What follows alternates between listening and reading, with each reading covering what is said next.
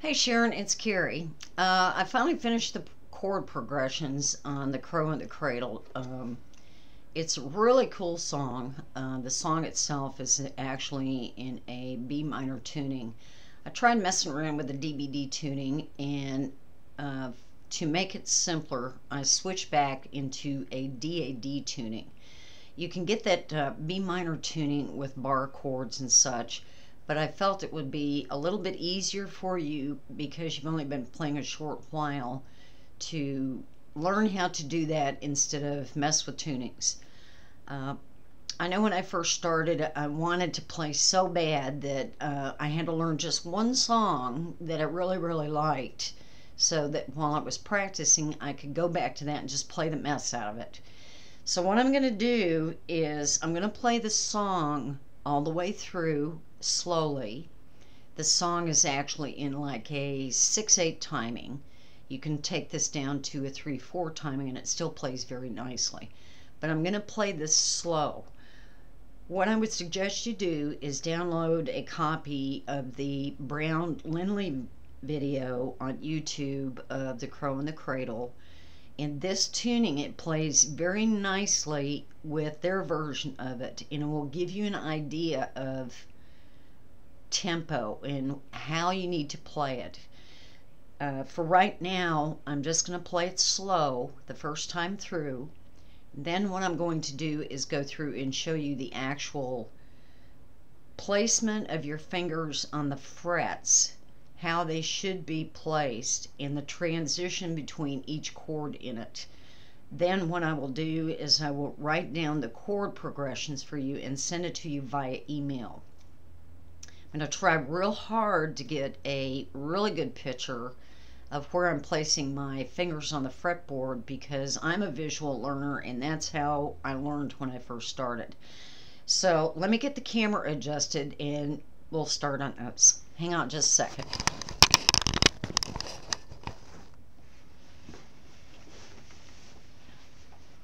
Okay, now this is in DAD tuning. So the song starts out thumb on the melody string on the 2nd fret.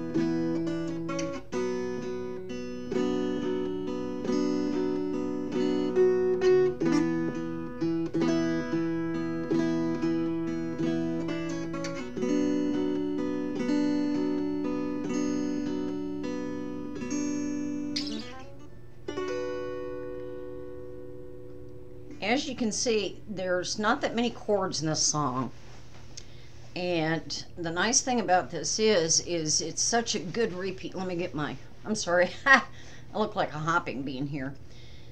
Once you get the chords down on this and you play along with the video, you're going to find it's as you practice it, you're going to get better with the timing and the emphasis on certain notes. So what I'm going to do right now is show you finger placement on this, and I'm going to call out the fingers that I use and where they're placed on the fretboard. Now it starts off with, I'm calling from the melody string to the middle string to the bass. So this is a 2-0-0 finger placement in written tab. And I'm going to take my index, middle, and ring finger and immediately go up and bar the 5. The 5 is noticeable by the fret dot. It's a visual marker for you to quickly find out where you're at on the fretboard. Taking my thumb on the 7th fret on the melody,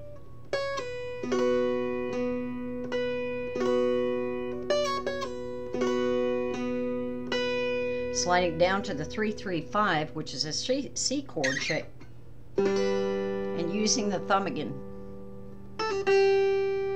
I'm now doing a reverse chord, which calling from the melody string is 2, 3, 4, ring, middle, index finger on the position.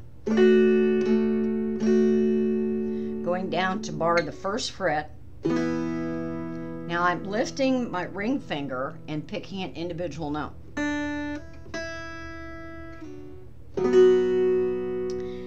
Now this is kind of an awkward chord. This is 2, 1, 2, and I'm using my thumb, middle finger, and index. And that would be on the melody, middle, and bass chord. Going back up to the bar 5.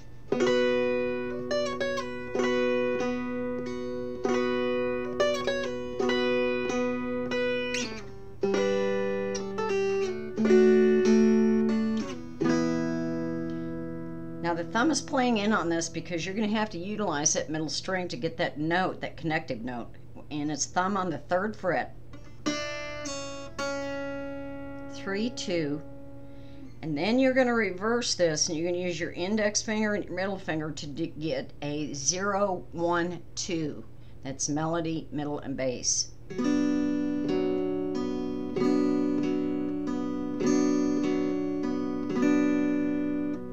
Bring the thumb up to the 2nd fret on the melody string. Barring 1.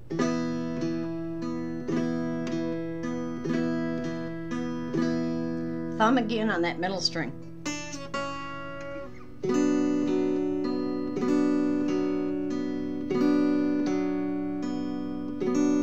Now all I did to end that song, whatever position you're in on this fretboard, okay, you've got a new octave that starts at your 7th fret, and that's got a double dot on it. So I'm just bringing this up and adding the numbers to it, and it would be, this is a reverse chord. It's actually a 5, 5, 7, but it's reversed. So my index is on the bass at 7, and my middle finger and ring finger are on the 5th fret.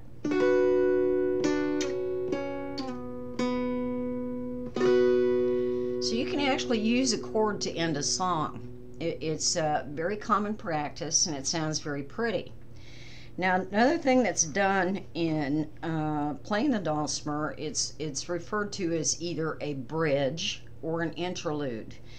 And all that is just taking chords that are within that same parameter of key and using them to build either your own bridge or interlude in between playing a song before you play it again, or actually to end it. And just for grins and giggles, I'm going to tell you what the chord is. This is calling from the melody, middle, and bass. This is an 8, 7, 8 chord.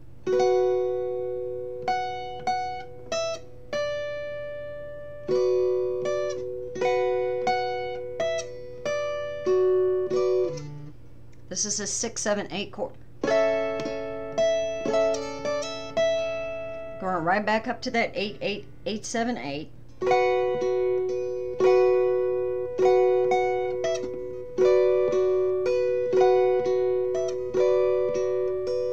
Six, 7, 8 again, or excuse me, 6.5, 7, 8.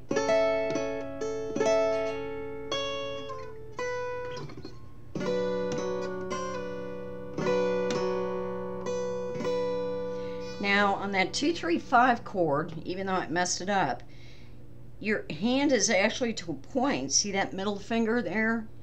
That thing is anchored on that middle string, and that's how I play. I use my middle finger to be my pivot finger for everything on the fretboard. It gives me 2 fingers over on the right of that finger and 2 fingers on the left to utilize for anything I need to reach on the fretboard. And if you do that, you can slide that middle finger up, and you've already set up, and your fingers just have to follow suit, and you're back at the bar 5. Anyway, this was a really quick demonstration. I hope it's helped. I hope I haven't confused you. By all means, feel free to contact me. And if you get a chance, download Ubu, because I'll be glad to sit on Ubu with you so we can play together and we can work through it together. Again, I hope this helped, and happy strumming.